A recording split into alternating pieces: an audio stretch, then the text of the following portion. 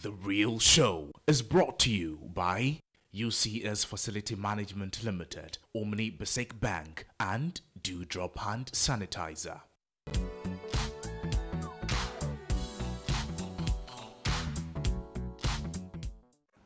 Welcome back to The Real Show. If you just joined us, then welcome, because you are about to get a lot of information that would inspire you. This is the most sought after Friday night show. And my guest is Elizabeth-Irene Baitie. Let's have a look at her introductory video. Clinical biochemistry helps to diagnose and manage diseases through the analysis of blood, urine, and other body fluids. This is done by producing and validating the results of chemical and biochemical analysis. Clinical biochemists are usually based in hospital, and some work privately as chemical pathology laboratories, and some work privately at chemical pathology laboratories. They advise physicians and general practitioners on the appropriate use of tests, interpretation of results, and the follow-up investigations that may be required. They develop new and existing tests, which is often automated and computer-assisted, but sometimes requiring considerable manual expertise. They also work outside the laboratory to support the investigation of patients at the point of care, including clinics and operating theaters. Elizabeth-Irene Baitie is a clinical biochemist and a director of Patholab Solutions Medical Laboratory, which she founded in the year 2000. It has branches in Adabraka and Kaswa and offers medical laboratory services to the general public, medical facilities, laboratories, schools, and factories. Patholab also provides wellness screening services to corporate bodies and institutions. Elizabeth-Irene has always loved the literary arts, and she began writing fiction for children and young adults in the early 2000s. To date, she has had 7 books published, several of which received literary awards such as the Macmillan Writers' Prize for Africa and the Burt Award for African Young Adult Literature. Her books include A Saint in Brown Sandals, 12 Heart, and The Lion's Whisper. Her most recent book, Crossing the Stream, has been published in the USA this year and has received starred reviews from the book critiques, Kirkus, and Publishers Weekly. Welcome, Irene. Welcome, welcome, welcome. I love the print dress and I love your hair. Thank you, Mahalia. I love your dress as well. Thank you. You're going to have to tell us how you came about this texture. Like, it looks beautiful. Yes, my hair is actually the result of a lot of leave-in conditioner, which happily I can find here, and Eco Styler gel. That has been a savior. Oh, that is great. Yes, what I do is I wash my hair and put lots of leave-in conditioner in, and then just brush Eco Styler gel in. My hair is very kinky, and it just coils up in its natural coil pattern and stays like that. Oh, you heard it here on The Real Show. So if you have your kinky, I think 4C texture hair, 4C. just like hairs, you can do that too, right? You heard it right here, nowhere else. And you look so young. I mean, if you watch the introductory video, you would know that the Patholab is over 20 years. That's right. So that means that's right. You look way younger than you probably are. Thank Is there you. any secret Thank you. right there you can share? I would say it's a lot to do with what you eat, how much you eat, and the way you live your life. Obviously, there are some things that we can't always control, but what we can control, what we eat and how we live. And I like sweet things. I have such a sweet tooth. Oh, really? Honestly, I have such a sweet tooth.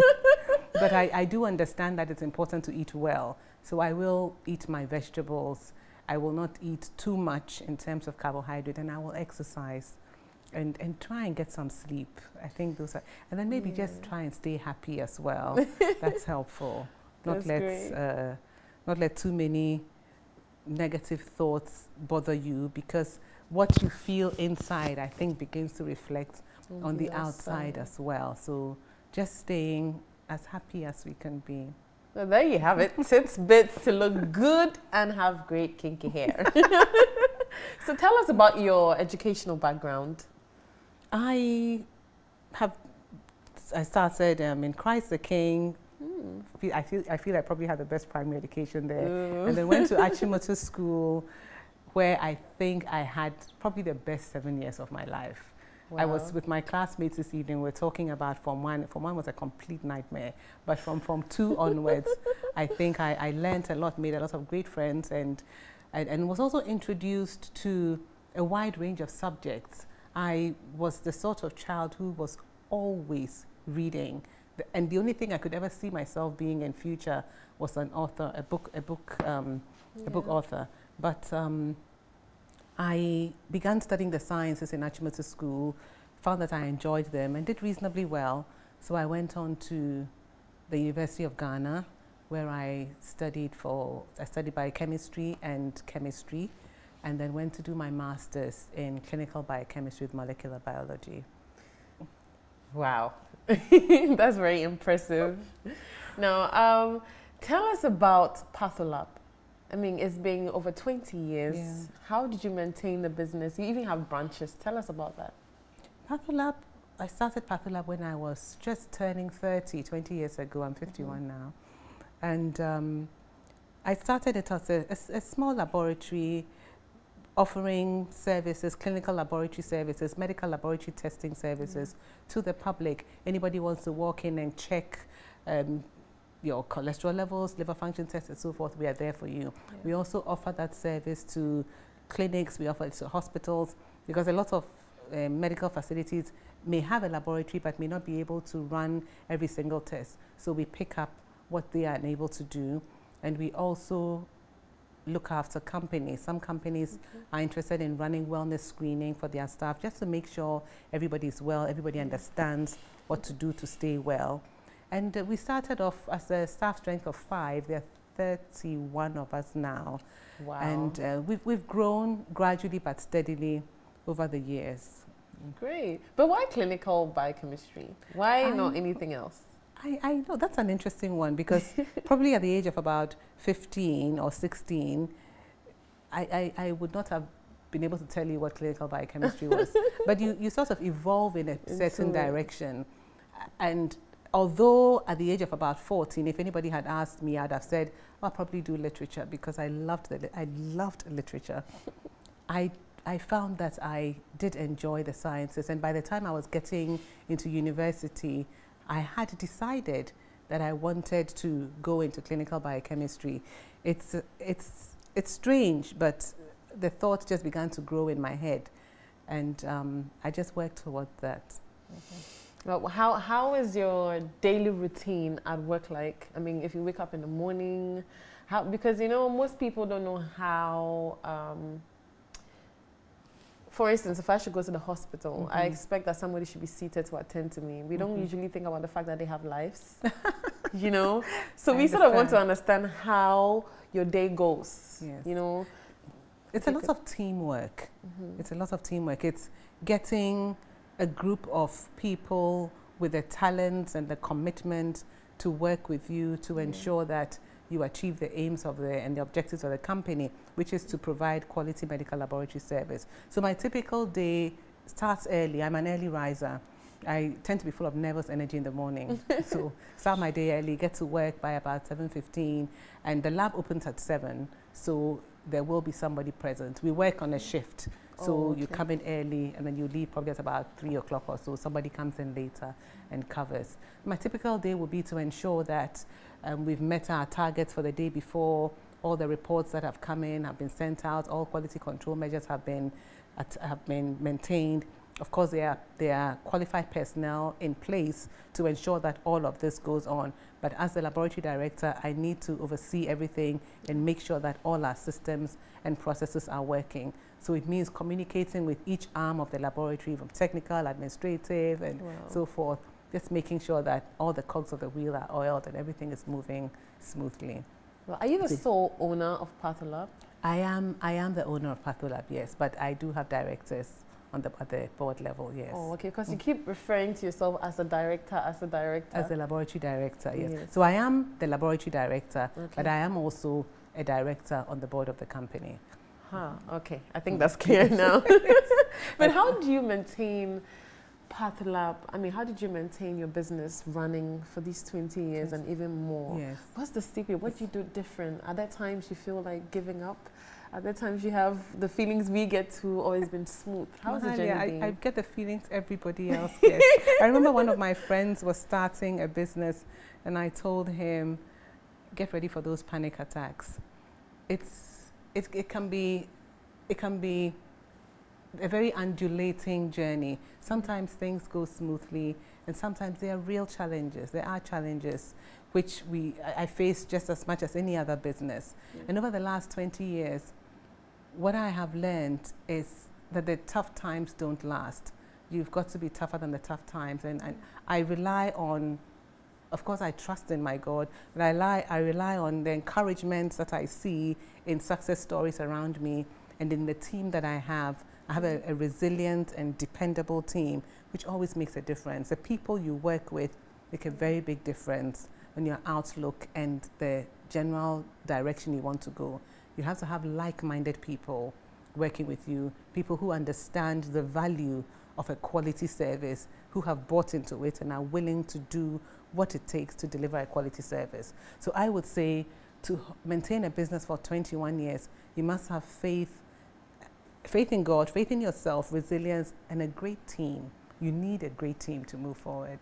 Yeah. I mean, there's a saying that if you want to go fast, you go alone. But if you want to go far, you go with others. Honestly. And that's one thing I have begun to value more and more. With every passing year, I begin to value the diversity I have with my team at work and what each person is bringing to the table, because you can't do everything. I certainly can't do everything. So I'm grateful to have a good team. Well, teamwork makes the dream work. It does. And I'm glad you have hammered on that. Now, we are still facing COVID, but when the pandemic hit us freshly till now, how has the impact been on your business and how have you managed that?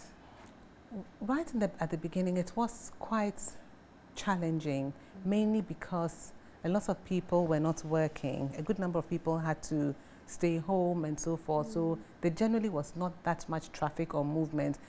And people were scared to move around. That reluctance to go anywhere showed in our business as much as it did anywhere else. So things were quiet for a couple of months. But then COVID also comes with the fact that more people then become worried about their health and will then come and check certain aspects. So as people began to step out of their homes, they would often come to the laboratory to do, whether on their doctor's advice or of their own volition, come and check to make sure that everything was fine. So how about your workers, those who were able to come to work during that period? Did you have like periodic checks or something of the sort? We did have periodic checks and we needed them. We did. Even now, we still do have periodic checks. Oh, great. Our work is such that it puts us directly in line with people who may be carrying the COVID-19 virus, and you just need to be sure at all times that everybody is safe, because one person gets it, it affects the whole team. So we do carry out our checks. So you have other branches, one at Kaswa and the other? The main branch is in Adabraka. Yes, that's where we started in 2000. Okay. And we needed to grow. We wanted to grow. So we found another location in Kaswa beside the polyclinic. And it's a small branch, but it's also very busy. And we work in tandem. We work together. Now, that brings the question, how do you manage your workers? I mean, we have managers of businesses and all of that, but we are still in a space where when you're a woman handling a business and it's that successful, people wonder, especially when you have a family, there are other things you do, you're even an author and all of that. So how are you able to manage your staff throughout, the different phases of businesses? It's managing staff. It's just same as managing people. It would be the same as being within a family setting, managing the different personality types you have, understanding that each person is unique, each person is bringing something different, understanding the value of that person and getting the person to understand their value as well. Because when you understand your worth, you raise your game. The way in which you behave towards your work and act towards your colleagues is also impacted because of your understanding of who you are and what you are bringing to the company. So largely with my team, I like my staff to understand that each one of them is valuable and each person's work is important. If your job was not important, you would not be there. And constantly reinforcing this, my leadership style is not, I tend to move with my people, with my team. So we grow together. We grow together, and it's, I think as human beings, we often need to be reminded about things. Years ago, I used to think once somebody has been told something once or information has been given, that's it. You don't need to reinforce it. But we do need to reinforce that. So constantly bringing to fore the tenets of the company, our vision, our mission. Everybody buys into it. Everybody understands it. We have regular meetings, and we understand what each person is bringing, and that helps. That is great. I will take notes of that if I'm running my business as well. And you being in the medical industry or segment, I would like to know, usually people do not care much about certain diseases unless there's a lot of noise about, like there was a time there was a lot of noise about HIV/AIDS, and then COVID came and the attention was on COVID. So all the time it's like when there's a pandemic or there's a rise in the numbers of a particular infection or disease, then there's a lot of noise about it. So you being somebody who runs a lab and you get to come into contact with people, the results of the tests they do and all of that, what would you say is some of the diseases that are rampant now in the system, aside the fact that we are all afraid of COVID and we are watching COVID? What else do you think people should look out for and protect themselves against? There's a saying, common things are common. Yeah. It's been the same story for a good number of years. The same cases we have. Cardiovascular disease is a leading killer worldwide. Now, cardiovascular disease is a disease of the heart and just generally of the blood vessels. That is largely driven, not entirely, but largely driven by our lifestyles. So the way we eat and how much we are eating, we forget that we were not meant to eat. Food is so readily available now that people think it's normal to have a huge meal in the morning, huge meal in the afternoon, huge meal in the evening. It's not. Back in the day, when I say back in the day, I'm talking about 300, 400, 500 years ago, you would, even to make yourself a pot of soup, you'd have to go out, hunt for some tomatoes, which the birds are looking for as well, hunt for some leaves and roots, and you're not the only person looking for them. All the animals are looking for that sort of nourishment as well. If you were going to have meat, you'd have to run after an antelope for about 3 days or 2 days because the antelope doesn't want to be caught. So generally the practice of getting food onto your table was so energy intensive. You would have to expend energy. Right now, you can just tap on your phone and big bowl of greasy food has been put in front of you, and the restaurant decides this is a portion, perhaps the size of this bowl of potpourri is a portion of jollof rice, and you think that's a portion, so you eat it. So people are becoming so unhealthy because we're eating a lot and we're not expending enough energy. Very few people are spending as much energy as we would have about 300 years ago. We are walking less, you sit down more, you take a ride, you don't do as much manual labor. So cardiovascular disease is one of the biggest diseases affecting us, and that is on the increase. And you see it in younger people, because I do. Oh, wow. Yes, you do. It's even over the relatively short time of 21 years, I have noticed a change in the sort of results I would see in a 28-year-old person in 2002 and a 28-year-old person in 2001. And frankly, it's quite shocking in terms of blood pressure, weight, certain markers of disease, like especially the cholesterol levels, for example. Some of them can be very disturbing. So we need to drive home the message. We're eating too much, we're not moving enough, and we're eating a lot of the wrong kinds of food. It's okay to have fried rice once in a while. I have a very sweet tooth, but it would be a bad idea to eat a big bowl of ice cream or 3 bars of chocolate a day. But it's available, so people eat them. And our concept of what is normal has changed. Even clothing size has changed. When I was in Achimota school, I was a dress size 12. I am bigger now than I was in Achimota school. Why am I almost a dress size 10? because the manufacturing industry, the clothing industry have changed their sizes. Oh. They have put smaller labels on bigger sizes just to make people feel happier.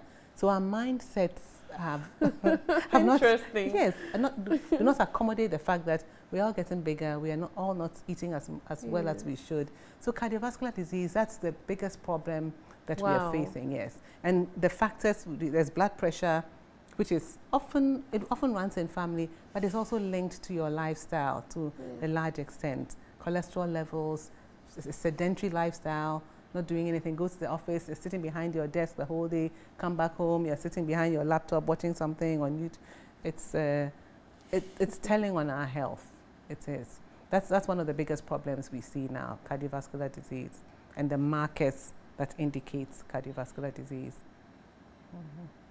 I'm so glad. I'm so glad that you brought this up. Most of us think, I usually always think that it's the HIVs, it's probably the breast cancer, it's, something there's all of that's that alarming. as well. Yes, there is. Yes. But it looks like what's basic with our lifestyle and our health, the engine of the body, the heart, we do not even pay attention to it. Absolutely. Wow. Yes, and it's something I believe should probably be hammered on probably from about early secondary school age, because those habits begin to form early. It's very interesting. You go to a company, it's a young university graduate who's just started, 23 years old, he's nice and skinny and and you keep going, because we do corporate wellness screening, you keep going back every year, and every year he's getting heavier, and you think, guy, what's going on? Wow.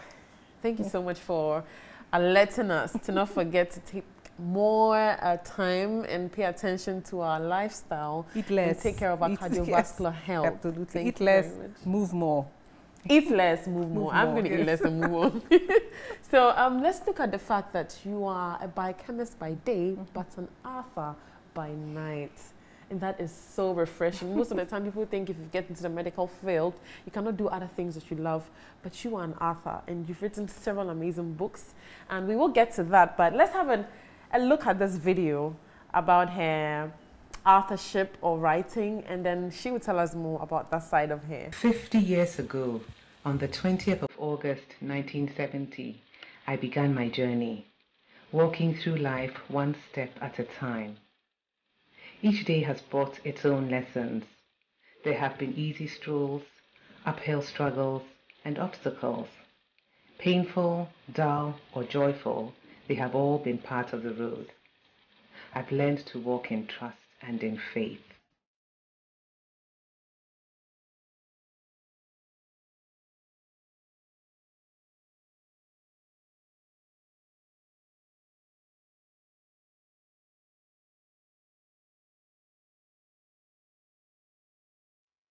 The beautiful thing is, God never intended us to walk alone, and I have found Him in human form all around me. I have found Him in you, my loved ones, my family, nuclear and extended, my friends, my colleagues at work in social and professional circles.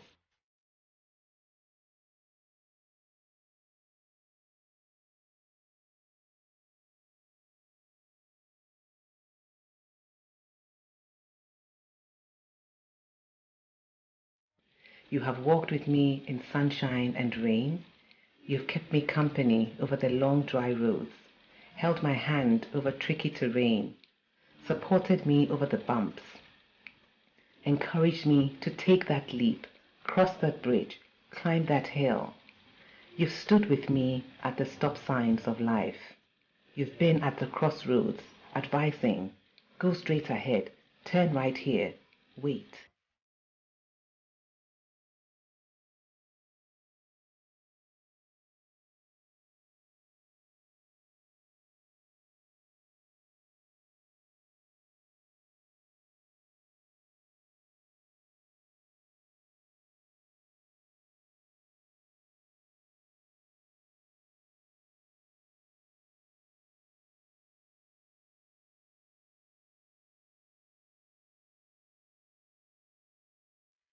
You've been the wind at my back, kept the sun on my face.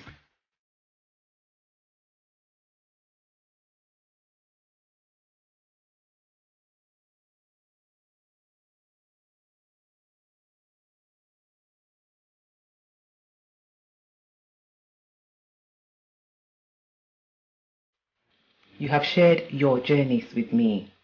You told me how you made it.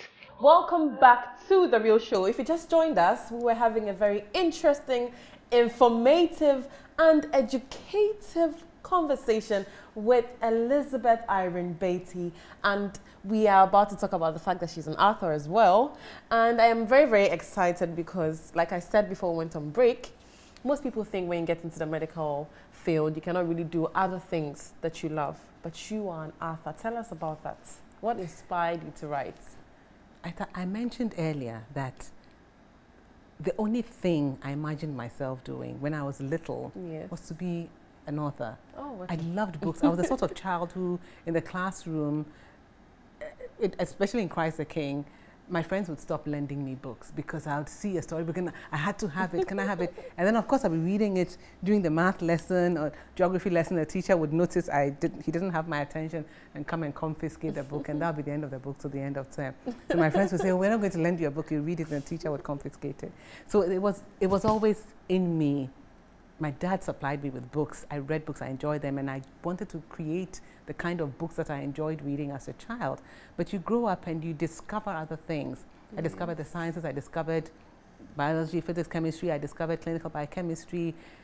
But that love never goes away. You know, it's almost like you have two boyfriends. You know, you can't choose. You're confused. Yes, you can't choose between the two. And while my career as a clinical biochemist, a laboratory director, running a medical laboratory is quite demanding, I will also have no peace if I do not write, because there is a desire in me to write and keep writing, which I must fulfill. So I run the laboratory during the day, take my walk in the early evening, get home, mix with my family a bit, and then I go and do my writing. It's challenging. I will not for one moment tell anybody it's easy. It's not. Sometimes I'm so tired, Mahalia. I sit behind my laptop. I tell my husband, Mommy Charlie, I'm tired. Aww. I'm tired. And then I add, but the book is not going to write itself. So it is challenging. There's nothing easy about it, nothing. But I tell myself one word at a time, the story comes out, yeah. So what inspires you to write the books that you have been writing so far? I mean, apart from the fact that you said you're writing from some of the things you discover and you're trying to recreate books that you loved to read as a child, because you said growing up you've discovered other things that you want to write about. So what are some of the things that in your discovery as an adult, away from when you were younger and what you used to read, what are some of the things that are inspiring you to write? My stories generally explore the heart in different ways. I write for children and young adults, but there's a lot in my stories about, mine are largely character-driven stories. The confusion that you feel within you, the desire to follow a certain path, which may or may not be the right path. I explore the choices you have to make as a young person, whether you're a child or whether you're older. I explore facing your fear, because that's something that is an ongoing thing in life, and you discover quite early there may be little things that you are scared of, but fear never goes away. It's always there, and at every stage of your life you're trying to learn how to conquer fear. So I explore that. I generally explore what is going on, and my inspiration comes from everything I see, everything I hear. I mean, you might inspire me to write. Oh, I hope I do. To write, yes, to write a story. And why do I choose to write? It will be the same as wondering why somebody chooses to sing or dance. Or the Lord himself plants different abilities and desires within us. And he planted a desire to write with it. I must write. So everything is a seed for a story. I have little notes. I hear something interesting, I make little notes somewhere. And the story will wrap itself around that little seed, that little kernel. It grows. It grows, and yes, it's largely my desire to explore the human soul, the growth that comes about as a result of the challenges we face. So all my characters face challenges, all of them face challenges, and they are usually challenges that require them to grow. Great. Tell us about some of the books you've written, and do you have a favorite? I would love to know. The very first story was, the first book A Saint in Brown Sandals, that won the Macmillan Writers' Prize for Africa in 2006. That's pretty dear to my heart. Oh. And it explores an 11-year-old writing a diary.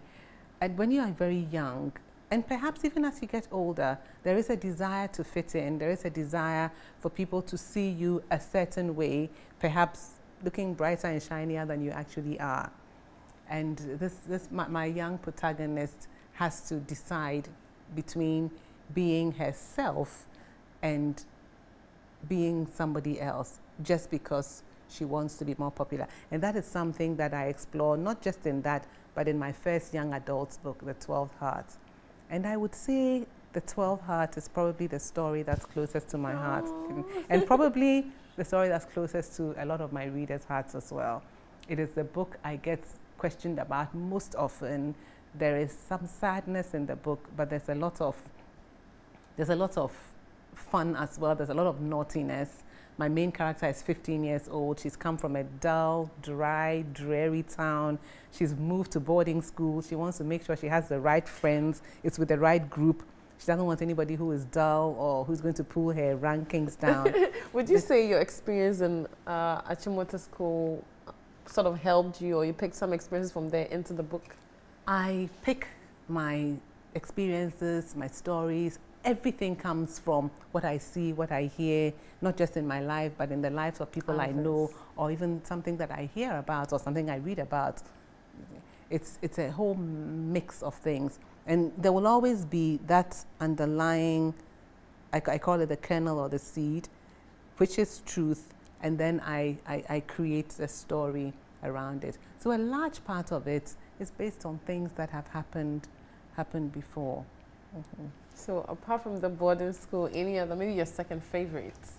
The boarding school series, that was a set of 3 books. Okay. And in each book, my main character, she keeps making mistakes, and sometimes readers ask me, why does she keep doing these things? Because she's human.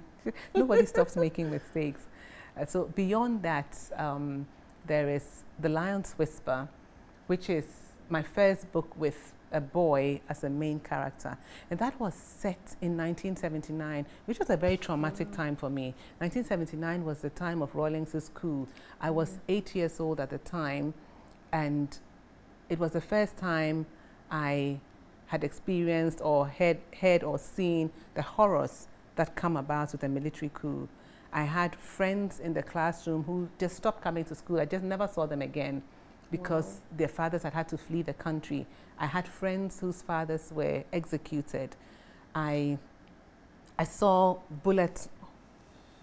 buildings pockmarked with bullets. I heard gunshots. I saw pictures of executed senior army officers. It was very traumatic for me, extremely so. And as I grew up, I knew I had to write about it. So in The Lion's Whisper, I set that as a background. I have a main character who is indirectly affected by the coup initially, and then as time goes on, because something happens and it seems to be quite far away, and then before you realize it, it's right on your doorstep.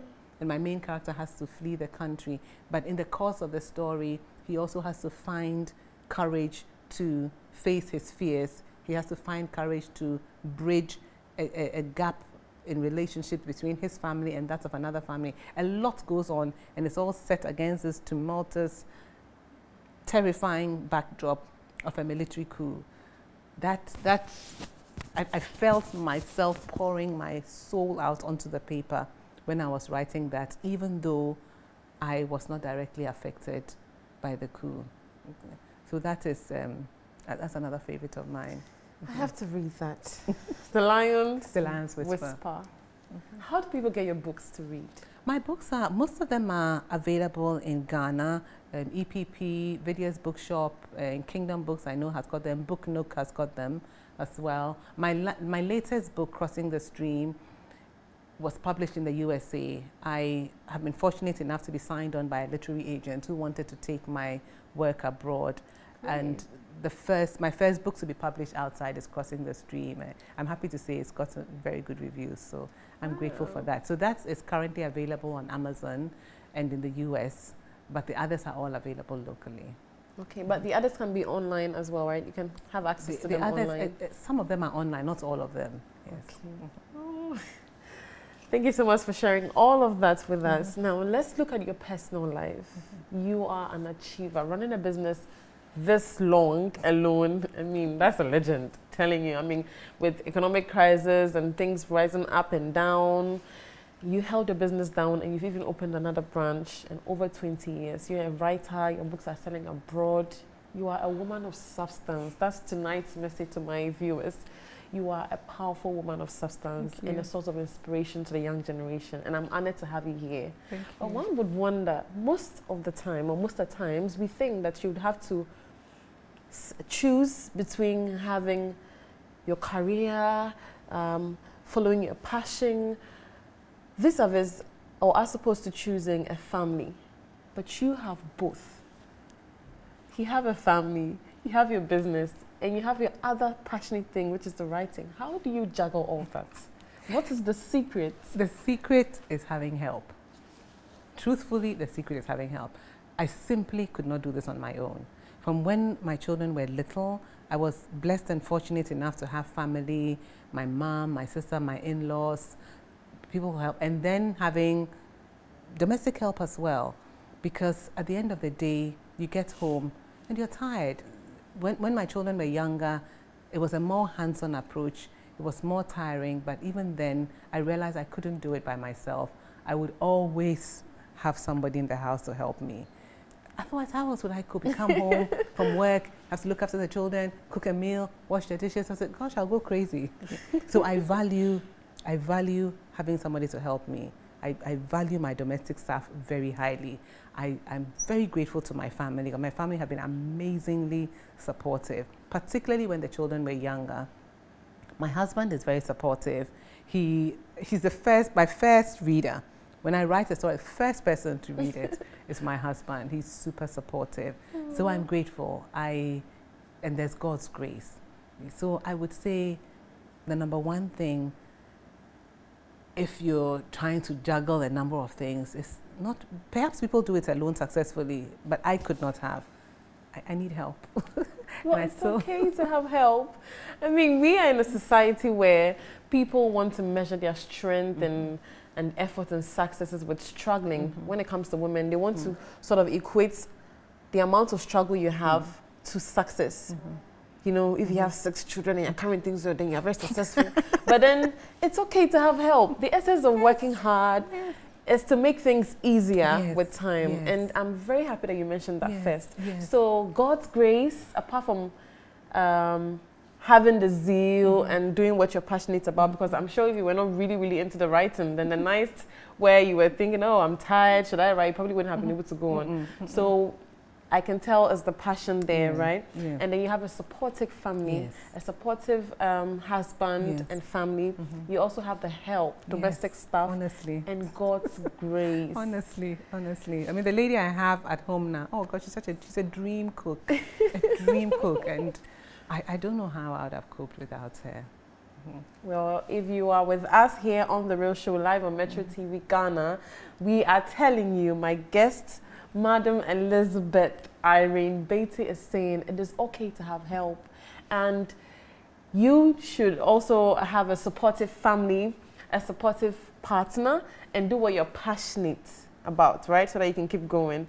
Okay, so some nuggets or something to inspire people watching you. Maybe if you could go back 10 years, 20 years, what do you wish you would have known by then?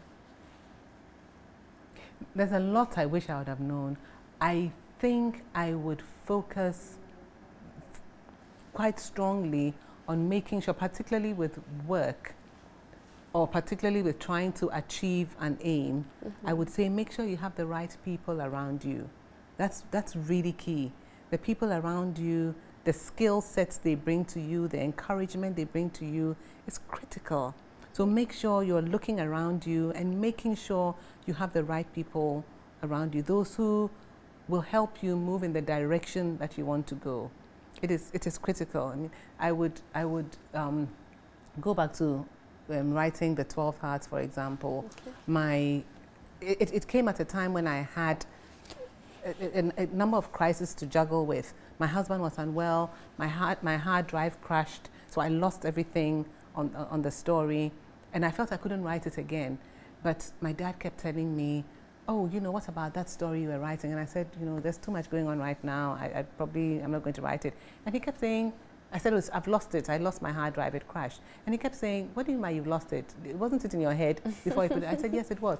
And just my dad going on and on about that made me realize, you know, yes, it's in my head. Let me write the story. And I wrote the story, and it's gone on to sell so many copies, lots and lots of copies.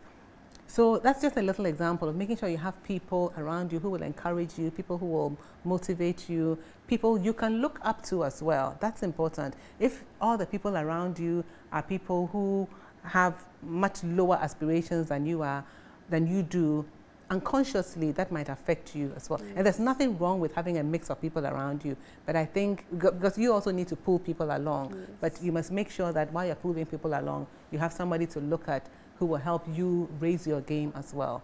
I think that's what I would say. Try not to be too content with the status quo. Mm-hmm. Be hungry. There's nothing wrong with contentment. It's a good thing, and I don't want to send out a mixed signal. Contentment is great, but contentment, the desire to grow, and that growth will be affected by the people in your circle. So I would say to young people, make sure that you've got some people there who will stimulate you to grow. Mm-hmm. Wow. I do not want to end the segment. But do you have plans of probably doing something about mentorship? Mentoring people? Yes, I actually have taken part in a number of mentorship programs. But I think mentorship it's an ongoing thing, and very often the mentorship can be informal. I've realized that in situations where you have a mentorship program that is laid out, you're invited to meet a particular young lady, you might find that the relationship breaks along the way. However, within our own circles, we always have people who need your help, who need your encouragement, who need your guidance. So yes, I believe strongly in helping somebody who desires to grow, whether it's in terms of, particularly with writing, I get a lot of requests from young people who have an interest in that. So yes, I believe in mentorship, and while I may not always be involved in a formal mentorship program, a large part of what I do is talking to people, giving them advice, sharing my story with them, just so they know how I got to this point, and they can use that as some sort of support for themselves as well. Mentorship is key, whether it's formal or informal. Mm-hmm.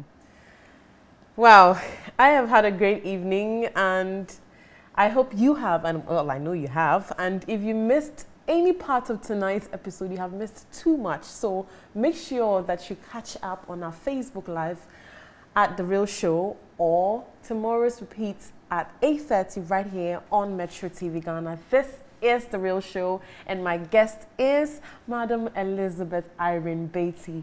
She is a director at Patholab, and she is an awesome author. She's taught us a lot this evening. Let me go through a few of them so that you have something to, you know, spend the night with. So, God's grace, moving with your passion. It's okay to have help, and a supportive system is very important. Take care of yourself. Your cardiovascular strength and health is very important. Check your lifestyle, and you and I have so much that we can do. So let's have the zeal. It's okay to be content, but contentment with growth. This is The Real Show. I love my hair. It's from The Hair Highness on Instagram. You can check them out. My makeup is my MB Studio Fix. And as usual, I have a great production team. Thank you to all of you for sticking with me throughout this segment.